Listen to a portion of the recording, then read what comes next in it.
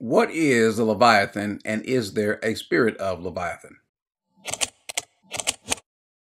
If you look around and listen to some preachers, you'll hear people saying or speaking about this spirit of Leviathan. What exactly is that? Is it biblical? Well, before we get to that, to the spirit of Leviathan, let's first deal with what is Leviathan. Now, the Bible does mention this creature, this sea monster called Leviathan. And according to the scriptures, this seems to be, not even seems to be, this actually is a creature that was created by God that dwells in the sea. We see this in Job 3. We see it in Job 41. As a matter of fact, let's go to Job 41 and read what he says about Leviathan. In Job 41:1, he says, "Can you draw out the Leviathan with a fish hook, or press down his tongue with a cord? Can you put a rope in his nose, or pierce his jaw with a hook? Will he make many supplications to you, or will he speak to you soft words?" To continue, he also brings up this issue about these large behemoths, these large animals. But many people think that this is probably speaking of a dinosaur, and then this Leviathan, this large sea creature, doesn't say a lot about it. Now, the word does kind of refer to a twisting or coiling. Some have even speculated that maybe he's speaking of these giant squids or octopuses. We just don't know. What we do know is that clearly this is an animal, a creature that was created by God. In Psalm 104:24, beginning there, it says, "O Lord, how many are your works? In wisdom you have made them all. The earth is full of your possessions.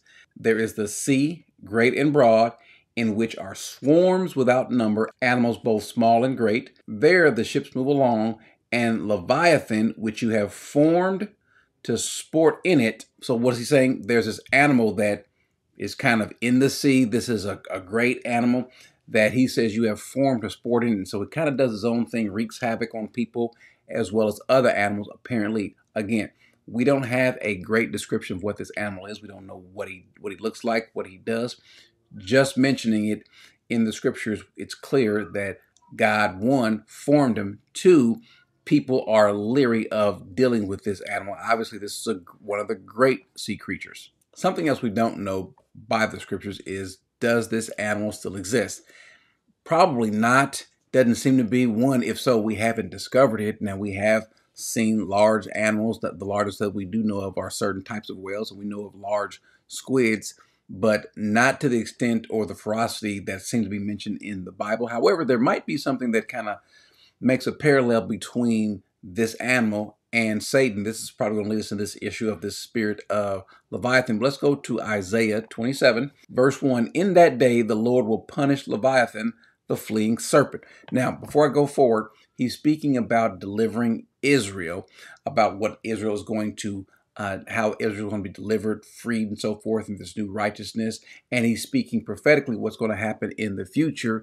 And in doing so, he brings up Leviathan. He says that the Lord will punish Leviathan with his fierce and great and mighty sword. Even Leviathan, the twisted serpent, and there's where we get the term this, where it has this connotation of twisting or coiling, because he's a twisted serpent. "And he will kill the dragon who lives in the sea."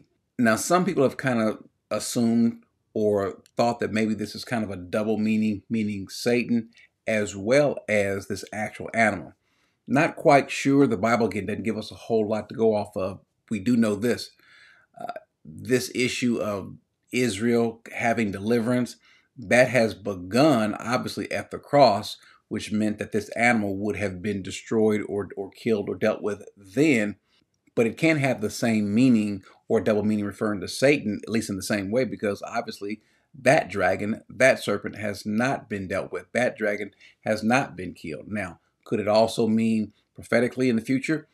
It's possible. The only deal is we just don't have enough to go off of it, which brings us to this issue of a spirit of Leviathan. Similarly, there's also this spirit of Python that you hear oftentimes charismatic speaking of this. The problem is we don't have a scripture to go off of. And I want to caution anyone, if you're going to say something is, and you're going to want to use the Bible and say it's a spirit of this or that, and you don't have scriptures to back it up, then you don't have a basis to make that statement. Too often people are going to say, and you're going to hear people going to say that I know this is true, I've dealt with it. Well, because you felt like it's true, because you say so, doesn't mean that it is so. According to the scriptures, which is what we ought to be living off of, if the Bible doesn't speak on this, then we shouldn't either. Meaning that doesn't mean that the Bible speaks on everything that's out there. The Bible doesn't speak about America. The Bible doesn't speak about cars. We know those are there.